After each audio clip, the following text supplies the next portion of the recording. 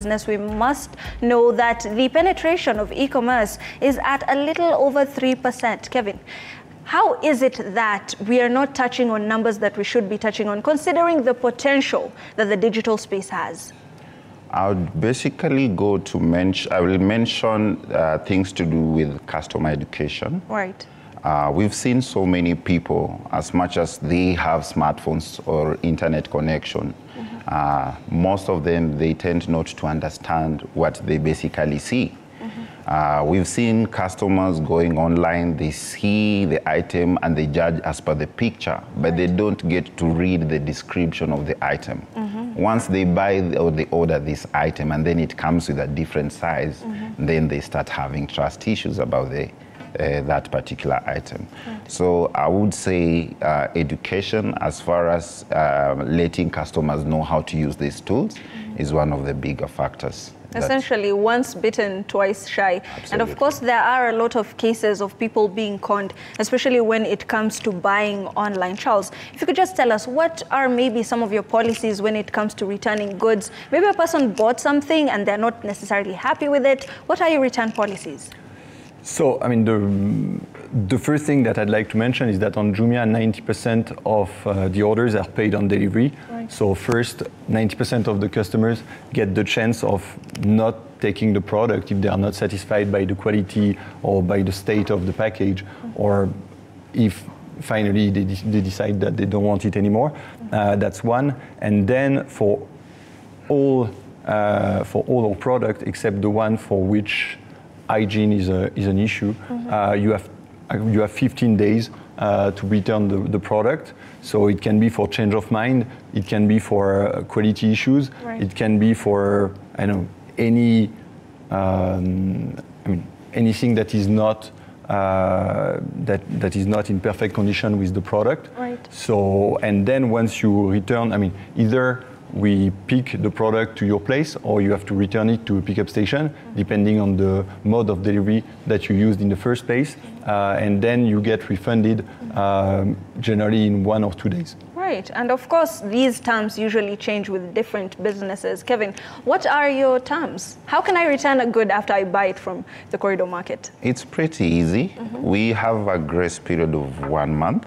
Whereby we're able to provide to you once you buy an item, but it depends with the complaints which come on board. So if it has something to do with the customer not knowing how to use the item, that's a different case. Right. But if it comes to a place where the product has malfunctioned, there's where we consider such items. So we have policies which guide our customers, right. And they are communicated well in our website, and even during the purchase, they are able to agree on those terms whenever they are purchasing these items.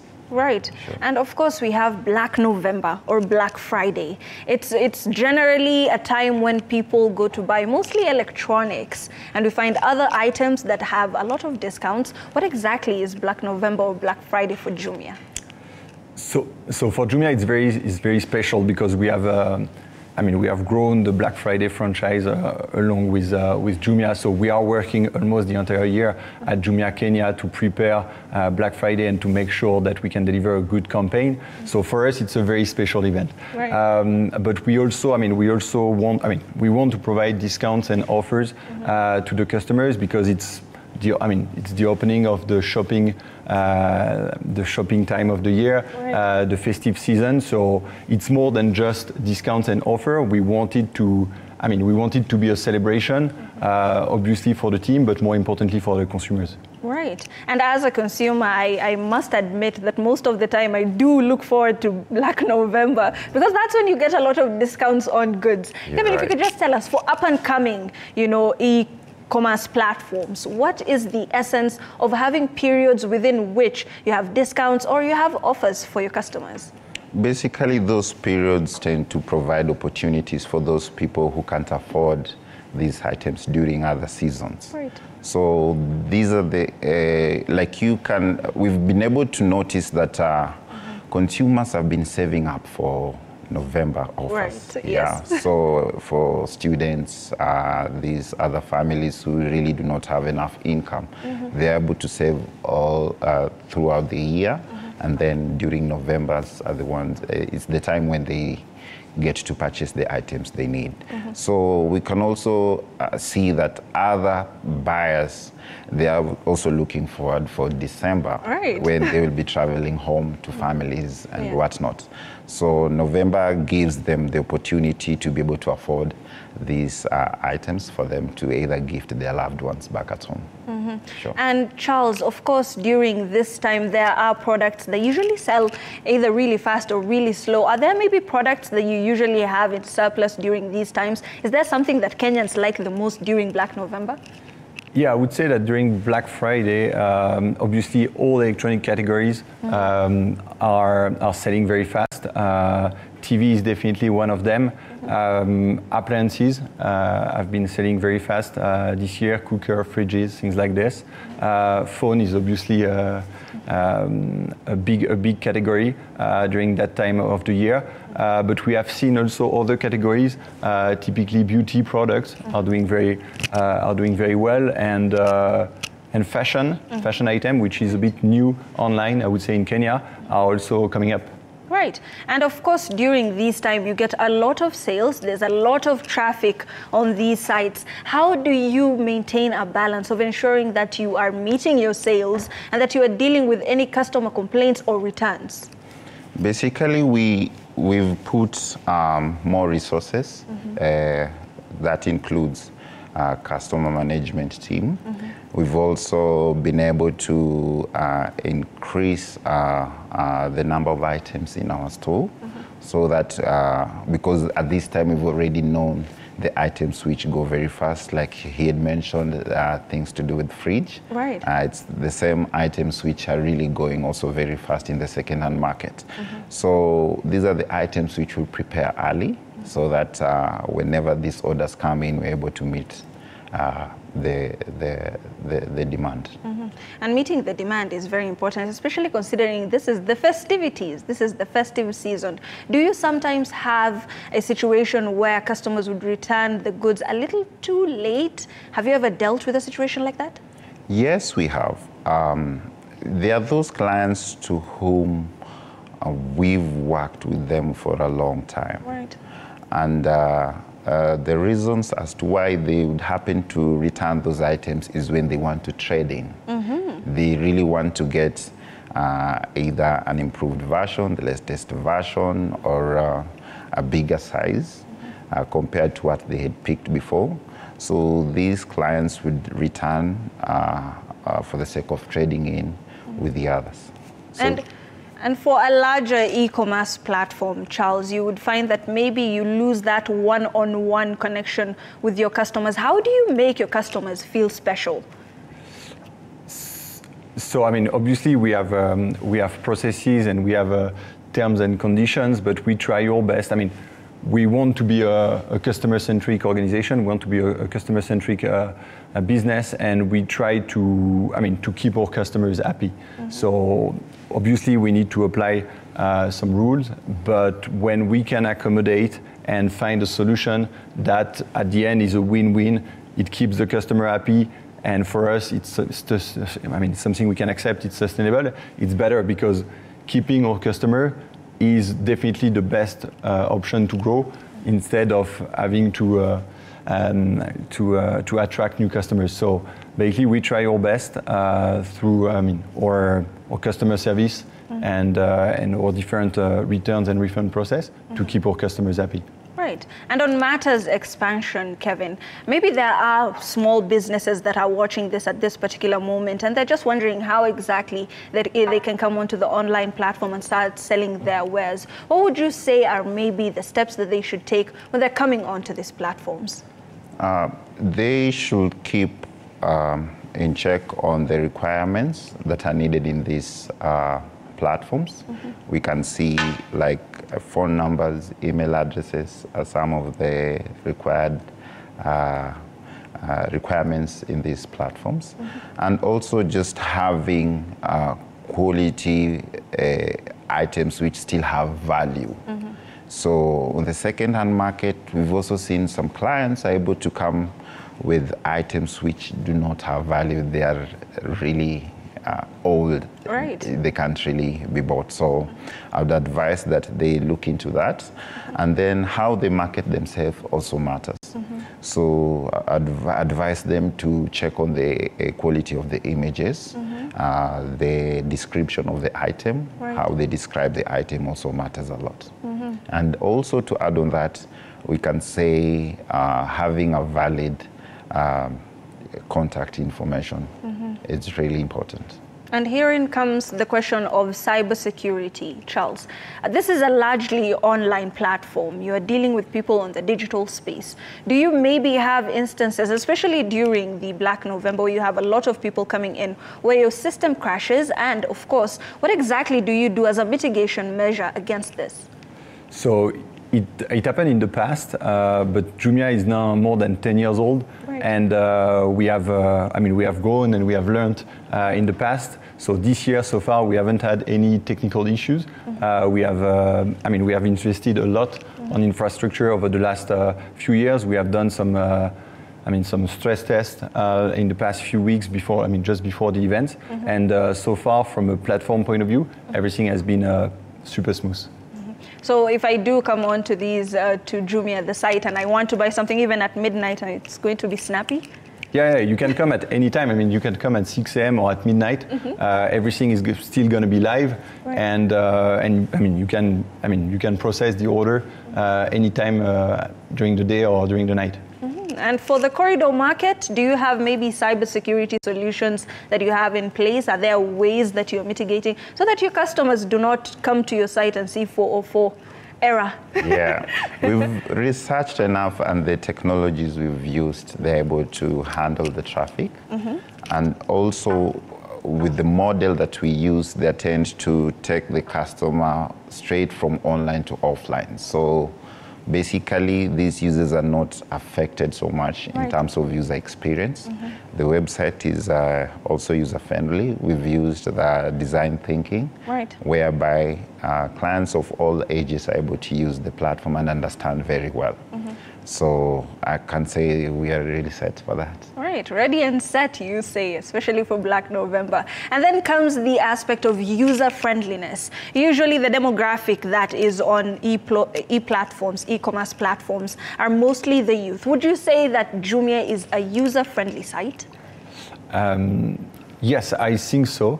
I think, we are pretty user-friendly. Obviously, we had customers in the first place that were generally young, urban, connected people. But the more we grow, the more we diversify the type of customers. And as I mentioned at the beginning, we have independent sales agents. We have something like 15,000 JForce agents, as we call them, in the country, that are also able to place orders on behalf of other people. So typically the older consumers, or the ones that are not comfortable searching for items directly on the app or on the website. They can find support from some JForces that are based across the entire country to be able to get the right item they need on Jumia. And would you say, therefore, that when it comes to choosing between your agents and on the e-commerce platform, what would you say is the comparison? Where do customers tend to lean towards?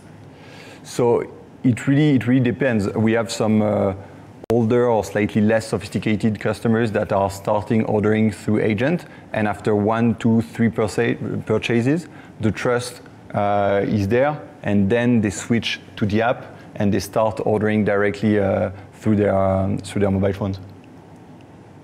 And what would you say? There are always, sites, especially on social media, that come up. People who are pretending to be Jumia, people who are saying that they're agents for Jumia. How are you dealing with that? So that's a major issue for us. It's something that we can't control totally, but every time we see some, we are obviously reporting this website or these fake agents. It's something that we have been fighting against for years. It keeps coming back. I think the more we go, the less issues we have, but it continues. And Kevin, would you say therefore that even for you, you have other sites that are trying to pretend to be you and customers are usually diverted? Yeah, it's true, especially things to do with our images. Corido really has or uses very high quality images. So we've seen some other online users where they tend to download our images and they post it elsewhere, and then they try to pretend like those items belongs to them. We've also been having other people who use our names out there, pretending also to be agents. But luckily now with our model, it forces the clients to still get in touch with us and confirm if these orders are correct or they are truthful. So these are the ways that we use to mitigate such fraud cases. And also the agency service that we provide. It happens to be the middle intermediary between the buyer and the seller. At any one point, you'll find that these agents are able to help either the buyer to find the right seller or the right product, or the seller would actually use the agent to verify if these items are really valid. Kevin, and your platform is a very delicate platform. You're dealing with second-hand goods. Have you ever been in a situation where maybe the good is coming not from that individual, but from a third party? Have you ever had a case where you had to answer where exactly that product came from? Yeah, we've had situations like that, whereby a buyer or a fraudster would call or pretend to be the one who's selling. And when the buyer goes to verify or goes to the owner's premise to get this item, you find that they end up paying to a wrong person. So these cases are there, and we've been able to save a lot of clients by intervening, because at any one point, you find that these clients would basically call us to ask us 1 or 2 questions about those items. So we've been managing to reach out to them and direct them in the correct way of buying through Corido. And ensuring that, have you had maybe a situation where customers are insisting that they have to see the physical shop, and now you have to direct them to come and see the good before they buy it? Yes, most of the time. Most of the time. You know, these are second-hand items. And despite the fact that we do give them enough information, some of the customers would really want to come to the shop and get to see the items by themselves. But over a period of time, we've been having clients who've been able to trust us.